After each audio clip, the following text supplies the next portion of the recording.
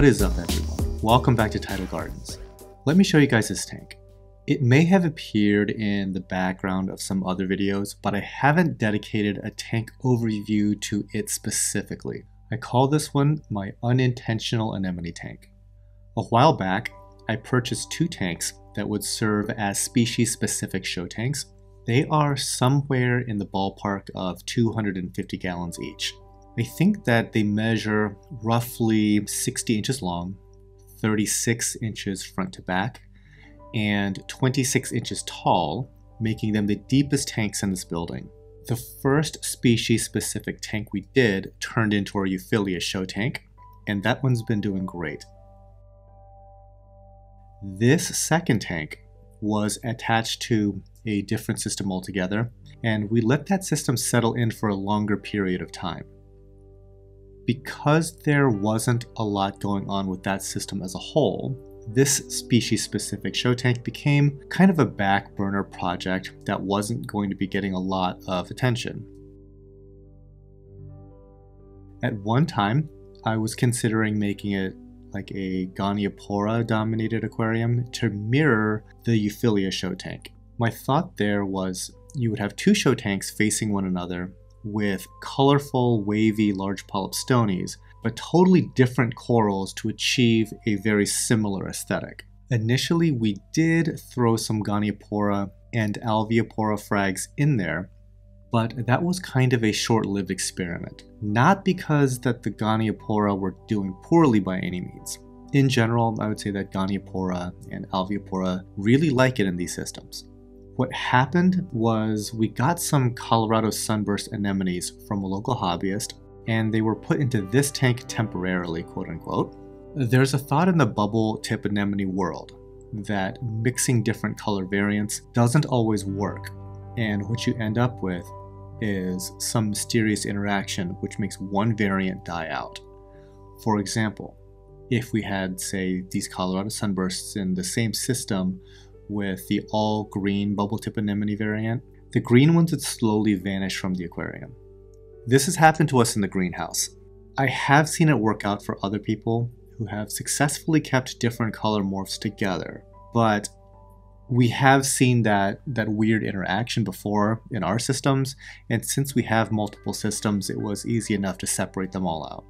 Long story short, in an effort to find a system that didn't have any other types of bubble tip, we tossed the new Colorado sunbursts into a basket in this tank. We didn't think much of it at the time because they were microscopically tiny. Generally speaking, they don't escape from the basket.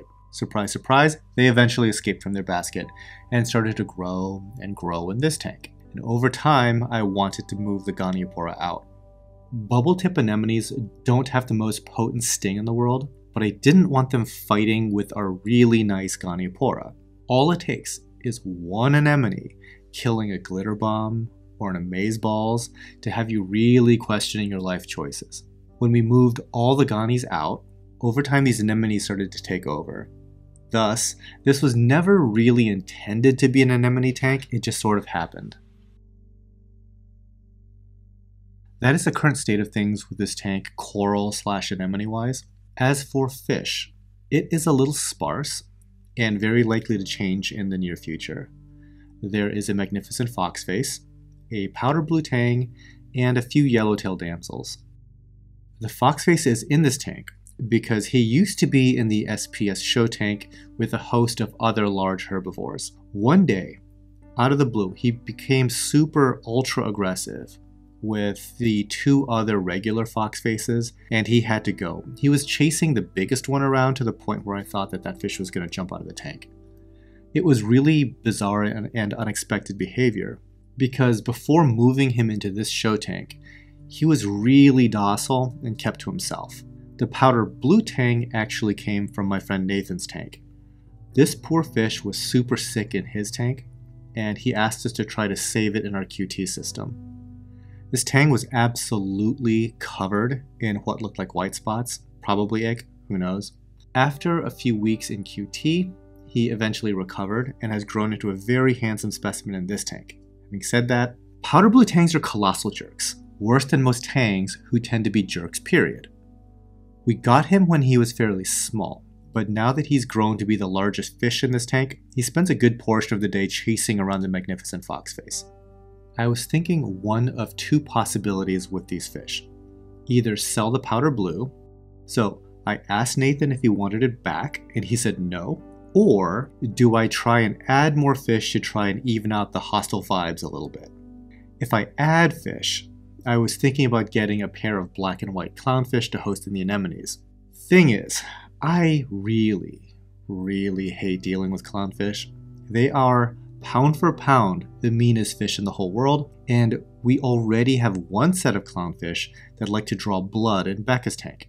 Do I really want more of that sort of thing in other tanks? So what do you guys think?